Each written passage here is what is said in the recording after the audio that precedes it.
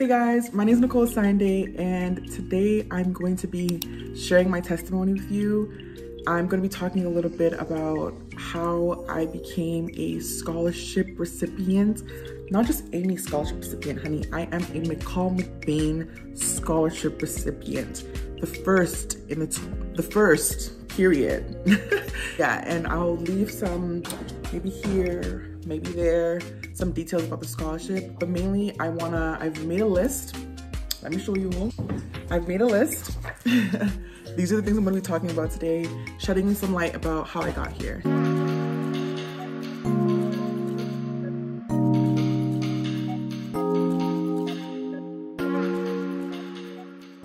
I guess the first thing I should really start off is, how I heard about the scholarship. So I actually received an email from the Queen's Scholarship Committee or awards team saying, hey, are you thinking about applying for your grad studies? If you are, you should try McGill. There's the scholarship, blah, blah, blah. Cool. I'm like, you know what? I have time. Let me attend the intro session. So I went, and they're talking about this inaugural scholarship, first cohort, all this stuff, and it's sounding really good. Like, I am convinced, okay? But in my mind, I'm thinking about like, okay, how am I gonna get into the school? Because yeah, scholarship is cute, scholarship is great, but you have to get into the school. So applying to the scholarship is one thing, but applying into the school is another. And the way I am, so I was finishing up my third year when I got this email. And in my third year, I had done a lot of research about masters, like a lot of research. I had looked into University of Waterloo, Western, University of Guelph, U of T. I had looked at a bunch of different universities, and I had also looked at McGill.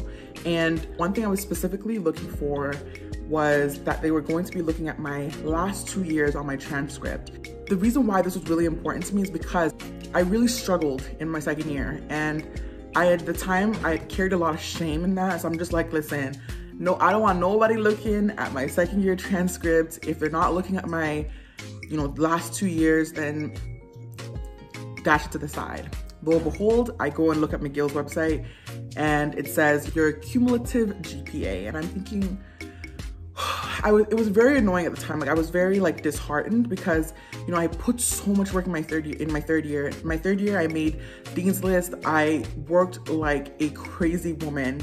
And yes, I got my GPA for the year up. Like, it was really good. My cumulative GPA was still being anchored down because of how poorly I performed in my second year. And I'll get into my, my second year a little bit more, but before I talk about that, I want to talk about, getting a scholarship to come to Queen's, because that's the whole reason why I sort of was interested in this scholarship.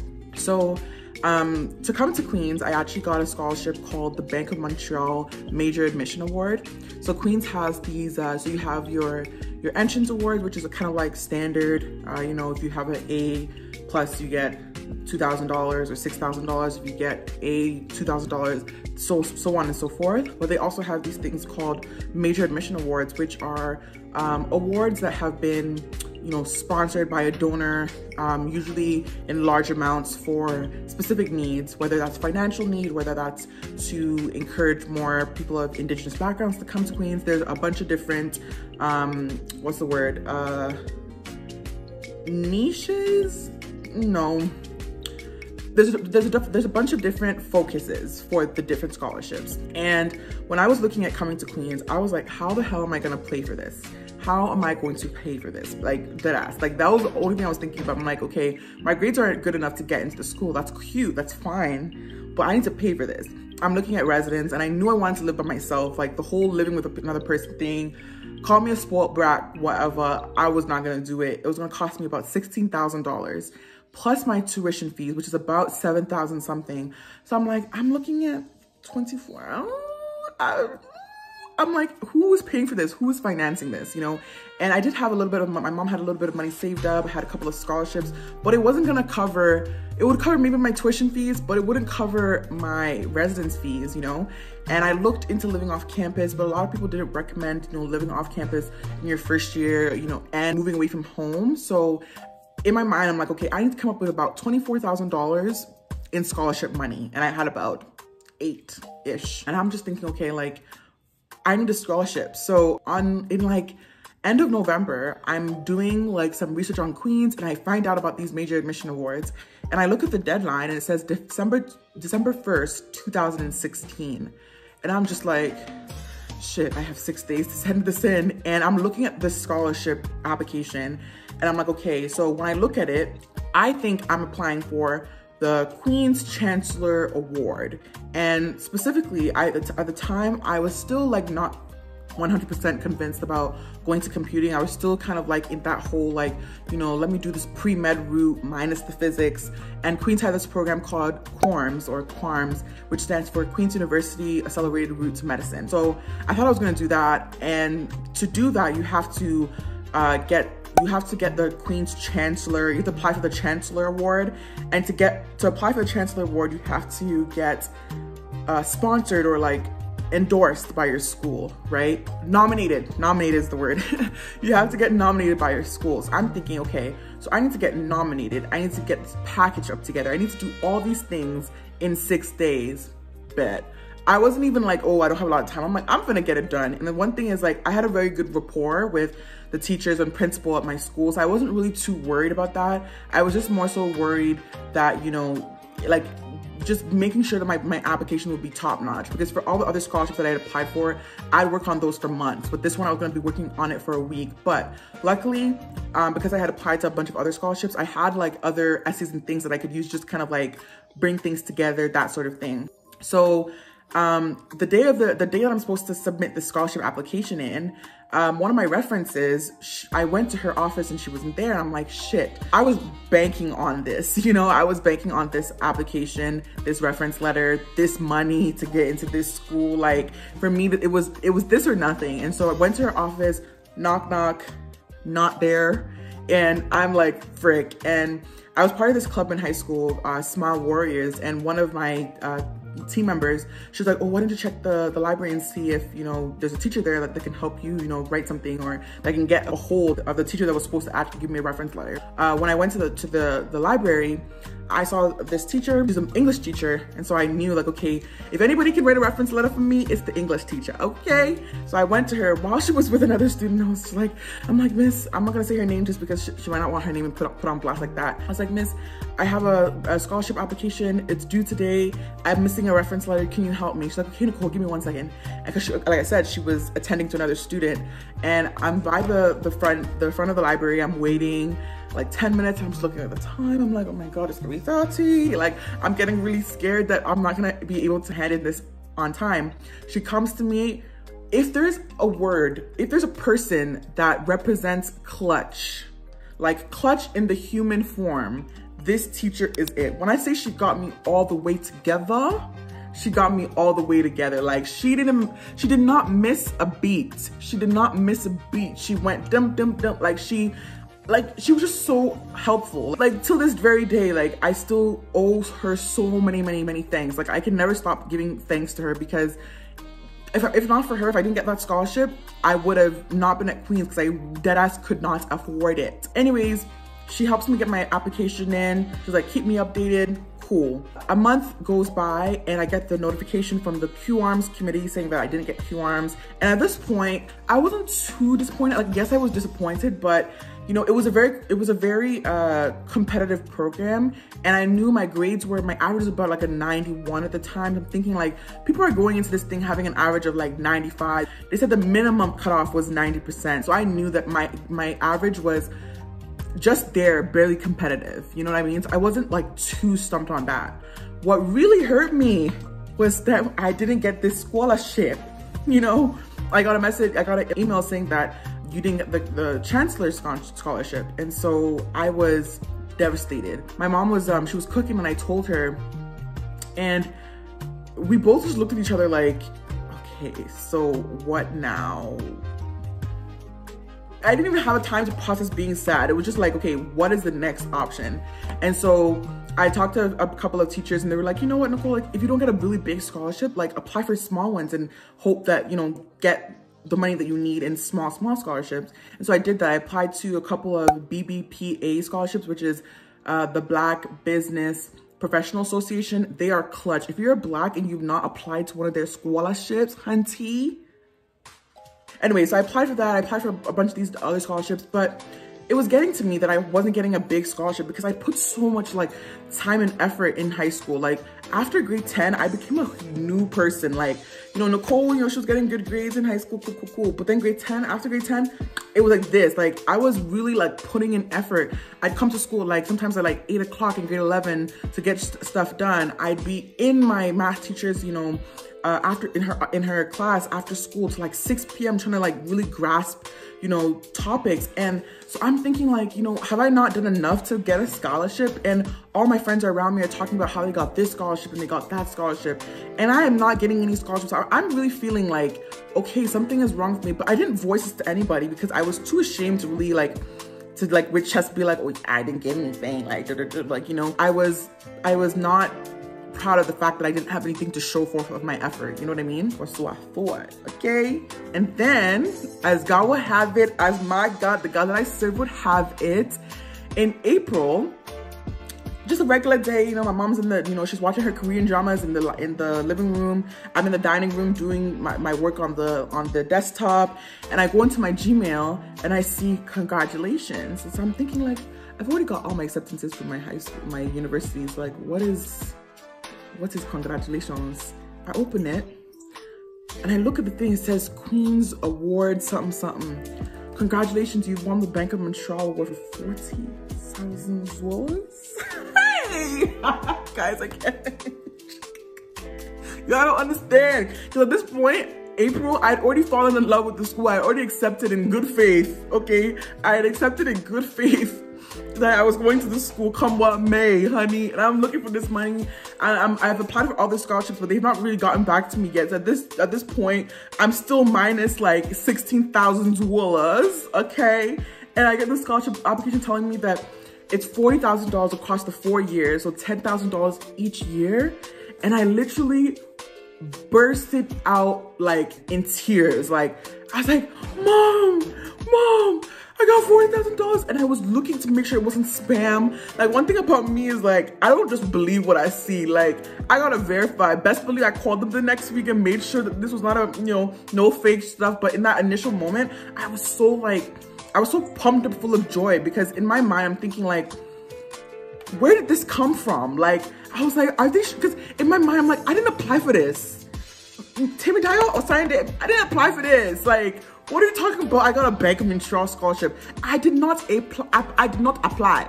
You know, that's what I'm thinking. Like, I didn't apply for this, you know? And I just remember feeling so like happy. And then when I called the admissions team, not the admissions team, the awards team at Queen's, they said that, oh, you applied for the major admission awards. I'm like, yes, I applied for the Chancellor Award so that I could get into QArms. They're like, well, when you apply for the major admission awards, you apply for all of the awards. So little did I know that teacher, that's why I said I owe her so much. She didn't just help me for that one Dega scholarship. She helped me for the entire scholarship, honey. Like, and the reason why I didn't get that scholarship was because they thought I was better suited for this scholarship based off my financial needs, my grades, my leadership work, all those kind of stuff, right? And so I just remember feeling like, out of nowhere, God just said, listen, child, listen, honey, like, I got you, you know? Now with chest, I could be like, yeah, I got a scholarship, now what? Like, I was just feeling really good, you know, because all this time, like, I've been listening to everybody talk about how they had this scholarship and that scholarship, you know? I'm a very competitive person, like, admittedly, like, I'm a very competitive person. I don't like feeling like, you know, I'm not putting my best foot forward. And when you don't have anything to show for it, like, it's one thing if people are just getting more scholarships than you. I wasn't quantifying it. Like, it wasn't like, oh, this person got five scholarships and I only got one. No, but I just wanted to have one, you know? I just wanted to have one. You like, even if everybody else is getting like 10,000, whatever, I just wanted to get one, you know? And so that competitive spirit was coming out of me. I'm just like, Nicole, what are you not doing? You know, like, I was looking at myself, doing a lot of introspection and be like, Nicole, you need to get it together. And God said, it's not about you. Hold on. Come and see what the Lord has done. Period. Like, I can't explain how that made me feel. Anyways, So because of that scholarship, a lot of things came out to be from that scholarship. From that scholarship, I started Queen's Student Diversity Project, which is a whole nother topic of how that correlates. And I would attend different ceremonies from different donors that, have given to Queens and given to people like me that needed that, financial help. And I also, because of that, put, the Queen's Awards emails as a priority. So when I saw that email, I was like, okay, bet, I'm gonna go to the info session. So I go to the info session, I'm like really feeling it, the lady was very thorough. And one thing that I got from that initial information session, that it wasn't just about grades, and it was not just about grades, it was about leadership. And one thing about me, like I said, I'll get into that maybe in another video, is that I had a very strong, solid background in leadership in high school. So when I came into university, I came with that same energy, So they were really speaking my language, leadership this, entrepreneurship that, talking about just different passion projects. It was really hitting home with me. And it was good because prior to that, when I thought of McGill, I just thought of cumulative GPA, not attainable. GPA, not attainable. But then now that I'm, going to this info station, I'm thinking, okay, yeah, cumulative GPA, but also leadership. And I'm thinking, if anybody has a portfolio on leadership, it's me. I've definitely put my fair share of leadership at Queens, in the communities. I'm thinking, okay, maybe this thing is more in my reach than I might, think. So I dedicated 2020 summer to messaging professors from different universities, messaging professors at my university, and really just trying to figure out, okay, what master's program is right for me. Because the last summer, because of the whole pandemic thing, it presented an opportunity for me to, work 2 jobs remotely. So I worked as a data analyst. I worked as a data, sorry. I worked as a data analyst at the systems analytics team of the undergraduate admissions office at Queens. And I also worked as a software developer / researcher for the Queens Mechanical Engineering in partnership with the Human Mobility Research Center at Queens. So I was working those 2 jobs, and I'm loving the software development. I'm finally feeling like I'm actually doing something with all this coding thing that they're giving me. Sometimes when you're just learning theory, you're like, theory, okay, what, but now I'm finally doing it. I'm really liking it. But then also I'm doing data analysis, and that kind of excitement of it being new and you also really liking it, I started questioning myself, do I really want to do software engineering, software development, or do I want to go into data analysis and data science and that kind of thing? So I was really kind of not really sure what master's program to apply for. But when I was looking at the McGill GPA thing, I'm like, okay, maybe data science, computer science, I should go for that, because they're talking more about 3.5 GPA, 3.6, and they're talking about 3.8, 3.9. And I'm just like, honey, calm down. But at the end of the day, my mom was like, don't make it all about the GPA. Apply for what you want to. If it's for you, it's for you. So at the end of the day, data science is cool. I like it. But software engineering and specifically medical device innovation is where my heart is at. And that's what I've been wanting to do from jump. From the moment I got into this program, I've been saying I want to build hand robots and leg robots and all these different stuff. So I just felt if I just went to this program because of the fact that it's nice right now and the GPA seems more attainable for me, then I might end up regretting it and not just going for it. So I spent that summer getting my package ready for the application, because it was open in June and it closed in September, I believe. And so I'm ready to go, ready to apply. And then just out of the blue, I just have a wave of just self-doubt. Oh, Nicole, you're not gonna get it, yada, yada, yada. Why are you wasting your time? These scholarship applicants nationwide, they're gonna beat you out, da, da, da.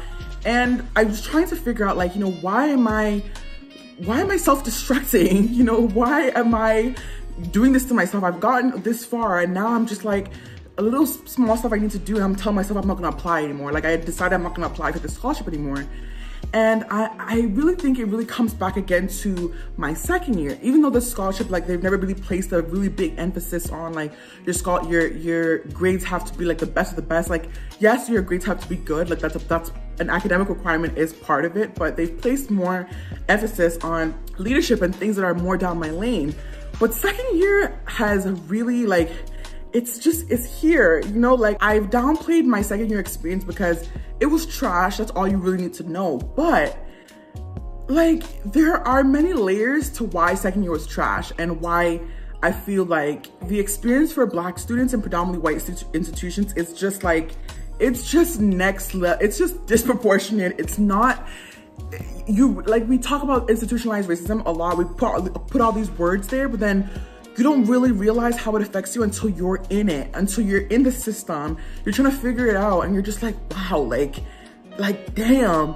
And so I've been trying, like before making this video, I thought, how do I explain institutionalized racism to someone that doesn't understand it, who just thinks it's a buzzword, who thinks, you know, oh, like, you know, but we're, oh, not the ash, honey.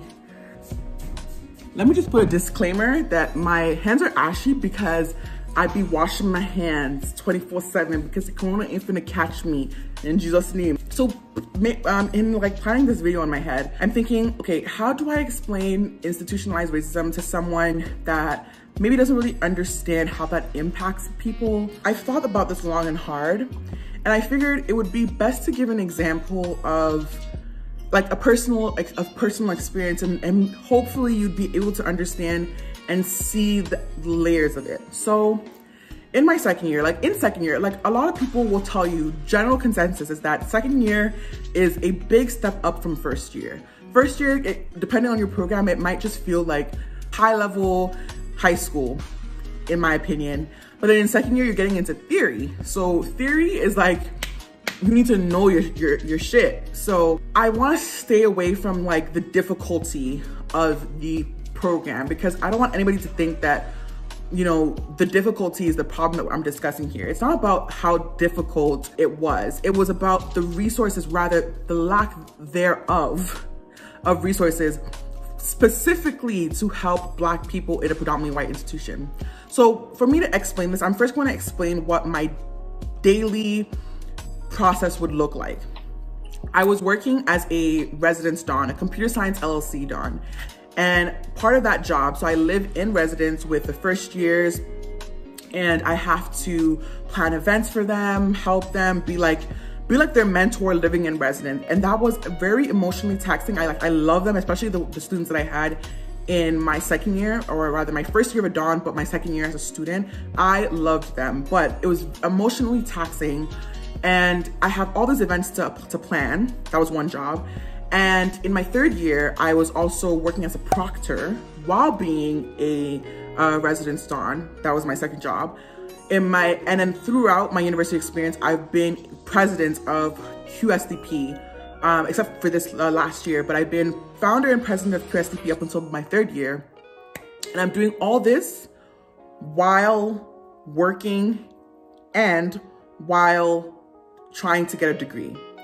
And I feel like for the average white person, yes, they're on clubs as well, but they're not juggling or carrying the weight of EDII initiatives the way that Black people are, the way that marginalized communities are. I should explain what EDI works. That's equity, diversity, inclusion, and indigeneity. So EDII work is largely like spearheaded by Black students on campus, by marginalized communities on campus.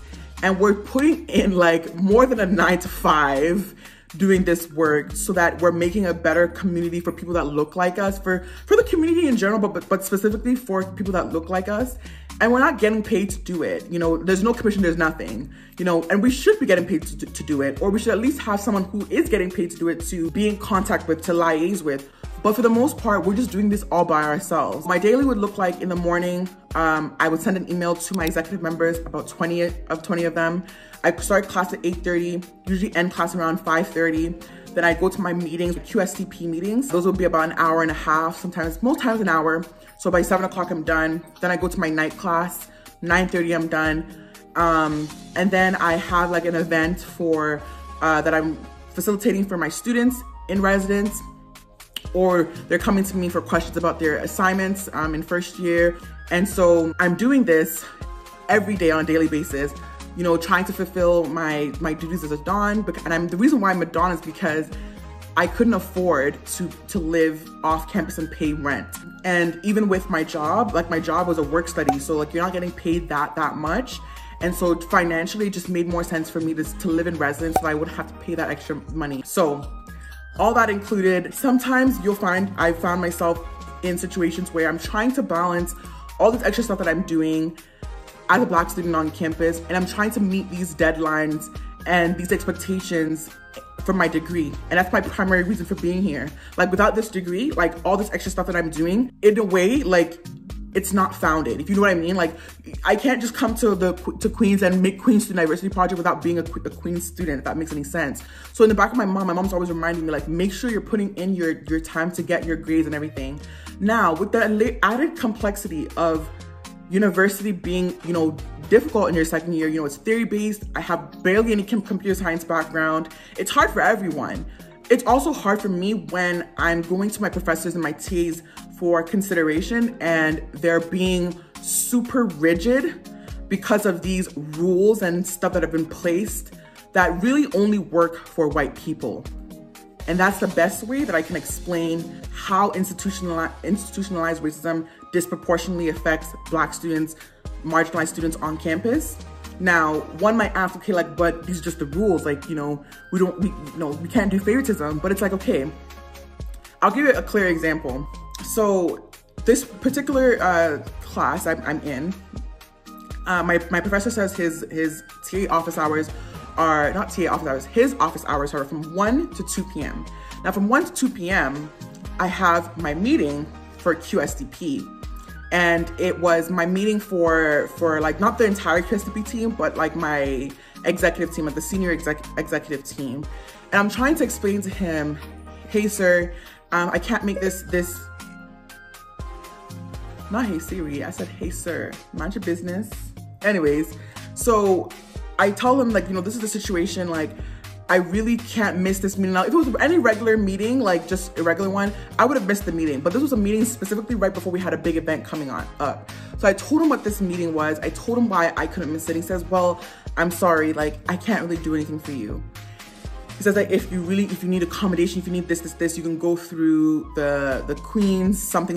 Just said something that was super dismissive, didn't want to be bothered with it. And you know, one might say like, oh, you know, that's within his right. Like he already has this, you know, this set up. And that's what I'm talking about when I say like, these rules, these setups that have been made, they really only work for white people who don't have as much that they're carrying on their damn shoulders. Like, and that's all I can really, you know, say to that. And majority of my teachers are old white men, with the exception of like a few, I have like one white lady, I had an Asian lady, and a brown professor, like and those were like just three professors out of the many courses I've taken in this university. Okay, so, you know, I feel like, you know, because these professors do not understand the weight that we're actually holding on our shoulders, it's easy for them to just dismiss us when we talk about how much we're balancing, you know? And so on an average day, I would go to the library around 10 p.m. I made friends with the security guards, you know? I made friends with the Tim Hortons lady that worked the night shift because I'd be there 10 p.m. to 2 a.m. trying to cram and study in that like short period of time. And the thing about me is that my peak hours for studying are right in the very morning, you know, but I don't have time to like, you know, do everything that I'm also doing, but then study in the morning when I have 8:30 classes and all these things. I think that the ways schools can be like, you know, start to unpack this is a very small part of institutionalized racism, might I add. Like, there are deeper, much deeper rooted issues in institutionalized racism. I'm just specifically talking about how it's impacted me. I feel like they need to make rules, since they're so attached to these rules, that work for Black students. You know what I mean? That put into consideration all the other things that we're doing in order to attend university. Like, I've had, I remember I was trying to explain to this one professor, and he's like, oh, so maybe you should quit this dawn job then. And I'm thinking, like, how privileged must you be to think that I can just up and quit this job that I'm working at, that you know, this place that that job and home, it's not just a job, it's also my home, and think that I can just up and pay some, you know, $800 a month, or, you know, let's go average $600 a month in they call it the student ghetto. In the student ghetto, like, like, you know what I mean? Like, and he said it so like cavalier, like maybe you should just quit this job and, you know, live off campus. Like, you know, your response to me coming to you about telling you how much I'm balancing is that. And a part of me can understand, like, you know, it's not really their problem. This is not on the onus of professors. You know, they just come there, they do their job, they leave. You know, this is more of like an institution thing. I feel like these things that I'm complaining about need to be done on the higher level of like the deans and, you know, yeah, the deans. I think it really comes up to the deans and admissions and stuff like that. Like, they need to be building structures that work for marginalized communities, that put into consideration what it means to be from a marginalized community and from a lower income household and go to a rich white elitist school. Like, it's not cheap to come here. It's not easy to come here. You know what I mean? Like, part of Queen's Student Diversity Project, our work has been, you know, telling people to come to Queens. And when they ask about the money, I'm like, I ain't even gonna lie to you. It's expensive. Like, it's not cheap. You know what I mean? And when you come to Queens, like, if you're not coming from a wealthy background, there are a lot of things you have to really think about, like working this job and working that job. And I feel like, you know, a lot of people have done it. A lot of people do it, but I feel like we need to put more pressure on the university to look at how their structures are disproportionately affecting Black people and marginalized communities. And I feel like, you know, looking back now, my second year wasn't tough because of the academics. I was struggling with depression, and I was also struggling with not really understanding how this system works. I'm like, you know, I study hard, I study smart. You know, my teacher in high school always said, don't study hard, study smart. But I'm studying smart and it's not working. So I'm like, okay, let me do a combination. Let me do study smart and study hard. I'm doing both and I'm still only able to get a B. Like, what is going on?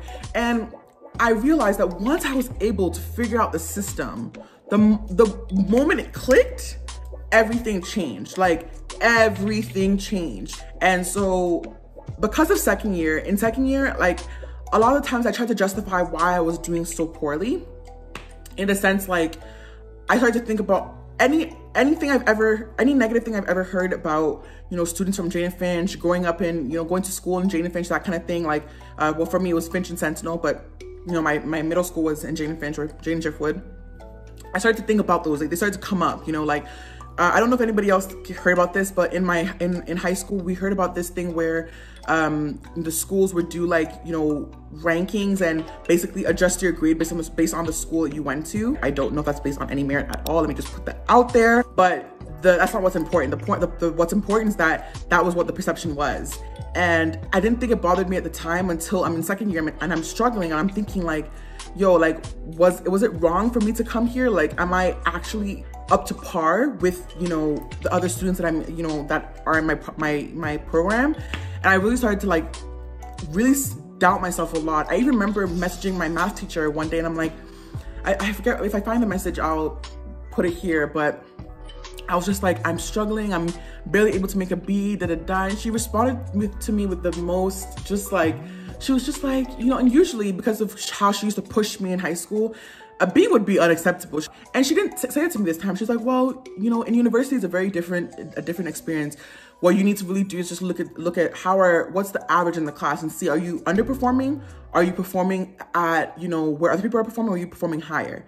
You know, and she said, like, look at that. And when I looked at that, well, I said, okay, I'm doing average, but I'm not an average ass bitch, you know, like, you know, I'm not an average girl, you know what I'm saying? So it did help me in that moment when I messaged her, but it didn't really stop me from thinking, okay, like, why am I not doing well enough? And I contemplated dropping out until that same teacher, she invited me to a panel back at CWJ, my high school. And she briefly mentioned to me, like, you know, I just really want you to come talk to these students because, you know, we're having an issue where we're able to get students to go to university, but then they're not staying. Like, there's a really high dropout rate. And I was thinking, like, +1. Like, I didn't want to be the one to break it to her, but I'm like, yes, you are having an issue because, you know, and then that made me think, like, okay, so is this an issue about the school that I came from? Like, is this just am I just gonna be another, like, you know, Black student that wasn't able to make it at a white institution? Like, all that kind of stuff. Like, I was really, like, grappling with, like, you know, really struggling with all those, like, narratives and rhetorics in my head and stuff like that. But once I started to do better in third year, I thought all that had went away until I'm about to apply for the scholarship and it's all coming back to me. Like, it's all just kind of like, you know, being like, you know, Cole, like, even though you've done really well in your third year, like, that is still like a stain on your transcript that's never gonna go away? Like, are they gonna be able to see that? Like, all the story that I'm telling you right now cannot be conveyed through a transcript. My story can't be conveyed through a transcript. All that they see is what my end mark was, you know, and that sucks. It's part of why I really don't mess with transcripts, you know. That has stopped me from applying to jobs. My transcript has stopped me from applying to internships. Like, you know, I've taken myself out of the running from so many different things because of imposter syndrome and just also feeling like I'm just not worthy because of that second year. And so I called my mom and she was just like, you know what? Like, it is what it is, but you're going to apply. She's like, oh, but that's what you're going to do. You're going to apply, you know? She persisted for a few days, and then 4 days before it was due, she finally convinced me to actually, you know, apply. And so I just said, Nicole, you know what? The worst that can happen is that they reject you. But at least then you can say you at least applied. So I went to coffee shops day after day with my friends.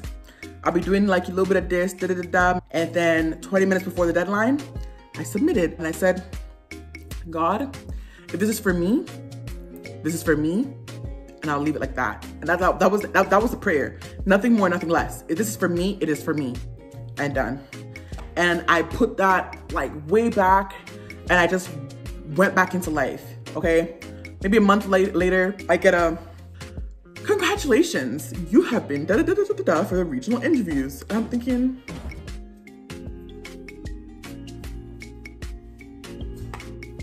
me? Like, I'm really like confused here, but I'm okay. Regionals, okay, they choose 150 people, but from like 800 plus applicants, I'm thinking like, me? But okay, they chose me, cool. But I was still a little bit in shock. So for the regional interviews, I didn't really know how to prepare. I went to like these different, you know, Zoom meetings where they were telling us how to prepare, but it still felt very much like I was not deserving of it. But I went to the interview. I felt like I killed it. I was like, again, still telling myself, Nicole, like, there are this many other, you know, applicants nationwide, probably with great GPAs, you know, contain your expectations. That's what I was thinking to myself, contain your expectations. Then I got the message or the phone call that you've made it to the finals. So again, I'm thinking, like, this entire time I was just scratching my head, like, how am I progressing in this, you know? Now, I want to stick a pin in that. There's so many testimonies within testimonies that I don't even know where to, you know, go through. But by this time, they told us that, you know, you need to apply to McGill by January 15th. So Nicole being Nicole, wondering if she should apply or not, guess what I did? I applied on January 15th. And as God would have it, I got accepted on January 25th, 10 days after. And when I put that application in, I told God, again, me and God, we have this very friendly relationship. So if I'm talking about him like this, it's just because that's how me and God, we communicate. I told God at this point, I'd zeroed my mind on either I was going to McGill or I was going into industry. So either I'm getting a job as a software developer or I'm going to go pursue my master's. And the reason why I thought about that was because I'd fallen so much in love with this program and I knew exactly what I want. And I was not really willing to say, okay, you know what, I'll apply to all these other programs as my backups. I'm like, no more of that. No more of that, because I'm a worthy software developer, but I'm also a worthy student. So if God wants this for me, this is gonna be mine. So it was one of those things where it's like, my mom was like, oh no, just apply to UFT. So like, apply. Like, why are you gonna like, just give yourself one option? But for me, it wasn't about one option. It was about what I wanted. You know, I didn't want all these other programs. So if there were other programs that I actually wanted, I would apply to those also. But there was no other program that, you know, I saw myself in. And so the only other thing I saw myself in was working in industry. So I just applied to McGill and that was it. And I said to God when I applied, I said, if this is for me, I'll get it. If not, I'll go into industry. And against everybody's, you know, 2 cents, I did that. And 10 days after, I applied on January 15th. On January 25th, I got my acceptance letter saying, there's been an update to your application. Congratulations. I was bawling. I was like, and not only did I get accepted, I got accepted with money. Like, they gave me like 25,000, like something along those lines. And I was just like, so at this point, and this was end of January, and this is before I even got into, like, before I'm doing my actual finals. I was already a finalist, but I hadn't done my finals. And I'm like, okay, so regardless of the outcome of this scholarship, I'm already gonna be able to go to McGill. And that was very like, I was so like, I was from the bottom of my heart, like I was thankful, I was grateful, I danced. I love, if you guys know Buga, like any of my Yoruba Nigerian people here, I listen to Buga by Jesse King. I listen to Bolanle by Jesse King. Bolanle by Jesse King makes me feel like a bad bitch, period. I was just dancing, I was happy, like I was full of joy. I didn't tell anybody for like 2 days. None of my friends knew for like 2 days before I actually like, you know, I wanted to just really soak up that moment of like, wow, like I actually got in, you know? And I still don't know how. I still don't know why. But God, you know, like that's my own explanation. I don't know what their explanation is. I don't know what they saw, but all I see is God, and I'm thankful. And so now I go into my finals, and I'm like, you know, I did a little bit of Instagram stalking. I'm looking at all these applicants, and they are top notch. Like when I say top notch, I mean I'm getting intimidated. I'm thinking like, damn, McCall, like, you know, you have your locals, you know, leadership this, leadership that, but these people have like started businesses and I've done this. So I go into the finals, and I left feeling good, but I also left feeling like there were some things that I didn't get to say. Like, you know, when you do something and then you think, oh, I could have done this, I could have done that, I could have said this, I could have said that, all of this, like all these things were going through my head. Unlike the regional interviews. After the regional interviews, I felt very confident. I felt like, I did that, But after this one, I was kind of like, okay, I did that, but I could have done this, could have done that. And I was like, okay, so I might have to break the news that I didn't get it in. And the turnaround for this scholarship is very quick. Like, they don't make you wait, 3,000 years. They make you wait like 3 days. Okay, so in 3 days, you're gonna know exactly what's happening. I had my final interview on March 12th, which was a Friday. And I got the call, or rather, they invited me to a Zoom call the next Monday, like right after the weekend. And so I'll insert some clips. So I just got a message from one of the admins at the McCall MacBain Scholarship, and they said that I should come to some Zoom meetings. I guess they've made their decision and they're gonna be letting me know about their decision. And I'm like shitting bricks right now. I have like, what, 4 minutes till that meeting, so I'll update you afterwards. The wait from like 12:30 or till whenever they actually brought me to the Zoom call felt so long, but what was really long was when I got into the Zoom call and they're like talking a little bit. Oh yeah, we want to thank you so much for applying, and how did you find the scholarship process? And you know, and I'm just like, okay, so they're just trying to butter me up to tell me that I didn't get it, because nobody's gonna talk this long to tell me that I didn't get it. And then they're like, we're proud to announce that you won the scholarship. Oh my God, guys, I got it. She got it. She got it. This is amazing. Look at my mom, she looks so good. I did. Mom, wow. Okay, but yeah, I got a. Let's go. Hey. Mom, okay, anyways, I got a Zoom call from the McCall MacBain Scholarship, and you're looking at a member of the first cohort. It's been a long, Mom, I'm trying to, hold on. It's been a long ride. Glory be to God. I'm so excited. Before they even finished, I'm like, man, like, I was so excited. Like, I cannot explain it. Like, I was so, like, it just felt like a rush of different emotions. Like, Nicole, you weren't about to apply. You stupid. Nicole, you did it. You did it. Like, I had so many different, like, things coming in my head. Like, it just, like, just like this. Like, it was like, I sang songs of praise, because that's what I do when I'm happy. I sing songs of praise. If anybody knows Yinka Ayefele, I was singing Yinka Ayefele for like 3 days straight because I could not believe it. And at the same time, as happy as I was, you know, after getting selected, I was still having doubt. I'm like, oh my God, what if they call me back and say they made a mistake? Like, what if they do this? Like, I don't know. I really have to shake off that whole imposter syndrome and, you know, not really, you know, believing in myself. I'm still working on that. But yeah, I got the scholarship. I'm a McCall MacBain scholar. Period.